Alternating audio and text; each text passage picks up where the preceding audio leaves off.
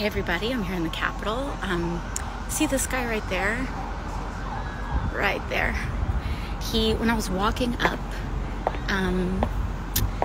he said, hey, right in front of a Capitol police officer, said, hey, here's this, look at that big ass, look at that big juicy booty, this Latina, like whatever, you know, all the bunch of racist, sexist stuff.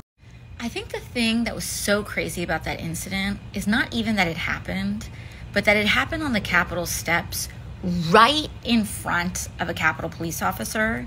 And this dude was engaged, like this wasn't about a political opinion or protest or anything like that. He was engaged in very clearly sexually threatening, aggressive behavior right in front, on the Capitol steps in front of an officer. And he wasn't even asked to take a step back.